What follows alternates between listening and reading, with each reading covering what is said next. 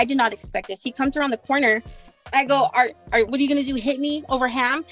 And he hit me. That's the manager of a Subway in Madera, California. And yes, this surveillance cam captures the moment a customer punches her in the face because he didn't get double ham on his sandwich. Sure, the likes of Mike Tyson have been known to go for a bit of extra meat, but when this Subway slug went down in early May, the manager who got attacked says the guy didn't even pay for double ham. He only paid for 6 slices of meat, not 12. He punched me. All I could remember is just black. Those are other employees helping the manager fend off the porky patron, who ultimately gets tackled with the help of a customer in the store. I still can't feel half of my face. I can't feel nothing. I'm scared that there's gonna be some kind of damage permanent.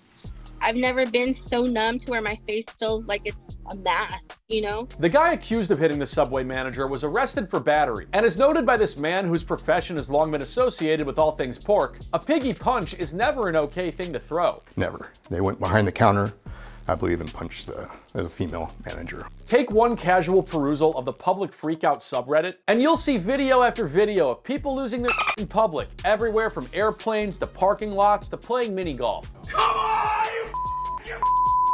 And in a 2022 study in Harvard Business Review, a survey of 2,000 workers from across the globe, except Antarctica, sorry dude, 76% of respondents say they experience incivility at least once a month. 74% believe it's not unusual for customers to behave badly. And 78% think bad behavior from customers towards employees is more common than it was 5 years ago. Numbers that the author says have risen steadily since conducting this survey in 2012. That author cites all sorts of reasons for this shift. Stress, anger, weak community ties, isolation due to technology, and a general lack of self-awareness. And as the dean of the Yale School of Public Health told Axios last September, there's a breakdown of social norms, which a neuropsychologist blames on the pandemic's every man for himself circumstances, a world descending into the Lord of the Flies over 2-ply toilet paper. Now, the experts in that Axios piece don't believe these behaviors need to be permanent. They think we all just need to go back to practicing the golden rule. Not the one from that Blank Check movie where an 11-year-old tries to date a woman in her 30s, but the ethical precept, as laid out by Britannica, of do to others what you would have them do to you. I'm 4'11". This guy was 6'5",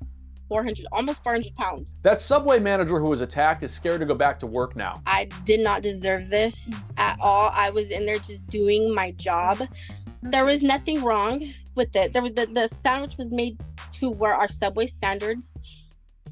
I don't know. He didn't even give me a chance to try to figure it out. What did he want? She's currently on leave from work and plans to press charges and possibly sue the guy for attacking her over a couple of pieces of ham. And while these days Subway may be undergoing an Eat Fresh refresh, we here on YouTube are undergoing something of a news refresh. That is, subscribe to @TheNewsRefresh for more weird and interesting news stories in your feed each and every day. Like this old video we made about a $10 million Grand Champion ham. That's quite the upsell.